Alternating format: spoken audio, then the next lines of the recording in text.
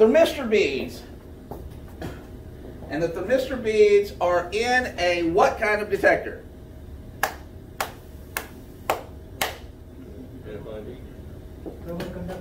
Thermal conductivity detector. Thermal, which means heat, temperature. Yes, thermal. Conductivity.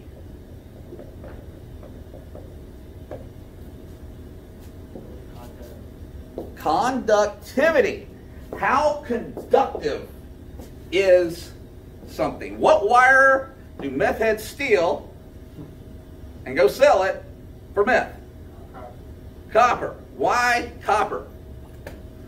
Why do we use copper for electricity? Highly conductive. Very conductive metal. Super great for doing what we're wanting to do in transferring electricity. Conductivity is how well we are going to carry our amperage, shall we say. All right? Now, thermal conductivity, and of course the last part, detector. Everything that ends in a D is going to be detector. FID, flame ionization, detector. Thermal conductivity, detector. FPD, flame photometric, detector. D is always detector. I've had that on tests and people give me the craziest answers for D. I don't even understand it. These suckers that we pulled out and seen how tiny they are. These are our little thermistor beads. This is an old advanced optichrome, but it's the same thing applies. Nowadays, you have 4 beads. You have an R, which stands for reference. If this guy goes out, everybody goes out. Because everybody is comparing themselves to reference. Each one of our beads is going to be bead number 1, bead number 2, bead number 3, and then our reference bead. What ohm value in a maximum 2 are these beads? 30K. 30K, 30K, 30K, 30K. This guy is only going to see what for its entire life? Carrier. It will never see anything except for carrier. Carrier, carrier, carrier, carrier, going across it. We are sitting in an oven. Most typical oven temperatures are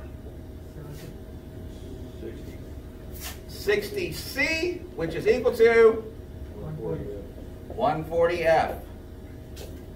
60 C, 140 F.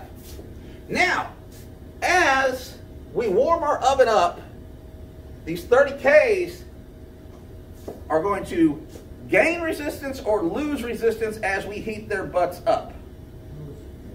Lose. You will lose resistance as you heat stuff up. In the summertime, stuff moves faster.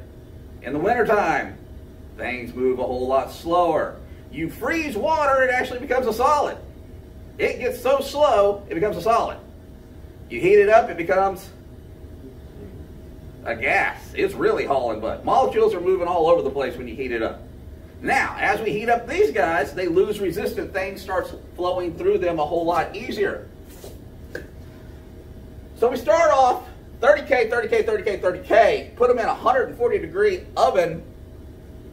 Temperature is going to make the resistance drop. Temperature is going to make the resistance drop. And I went and did a little measuring, and we're going to do it again. But they actually ended up being 8.26, 8.5, 8.54, 8.47. K ohms. 8,000 ohms.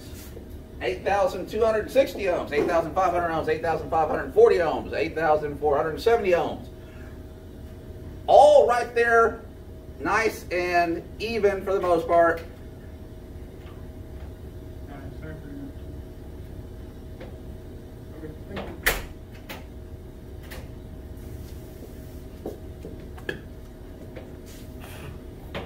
Gestapo. Making sure we have masks on.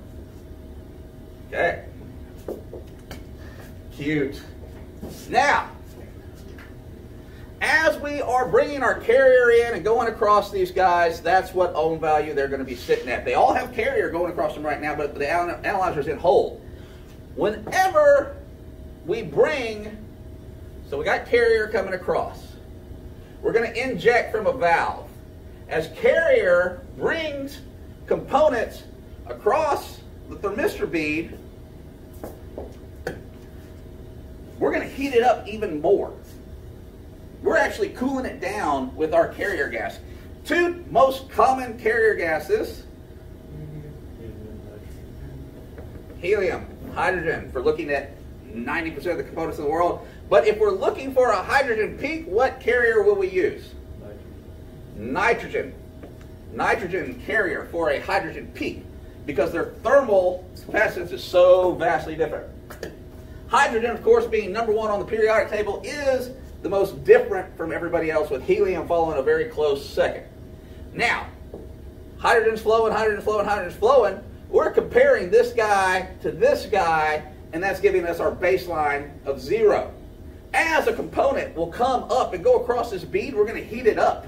We're going to heat that bead up, and when you heat the bead up, it loses even more resistance. All right? Now, if everybody understands how instruments work, transmitters, they are basically variable resistors out in the plant. You get your 4 to 20 milliamps, 0 to 100%, from varying your resistance in the transmitter, and that gives you your 0 to 100% to the DCS. So you basically have a supply voltage, a constant supply voltage, and then that's going to be read as basically an amperage reading, tiny, tiny piquito amount. And as our bead gets heated up, it's going to lose resistance, which will increase amp flow, increase it through, because we're losing resistance. And that difference between you and you gives us our peaks. Okay? And that is what we are watching on these beads for the chromatogram to get the guys. As our peaks come through, they're going to be the same size every time, because the GC is built on constants. So we are going to have the same size sample every time. Same size sample every time. And we're going to be consistent with our Cal bottle. Get the same size, everybody coming through, same thing, everything. Constant, constant, constant, constant, constant. And that is how we are going to calibrate this guy. It's going to give us an area of this peak. The area will be the same over and over and over again on that Cal bottle.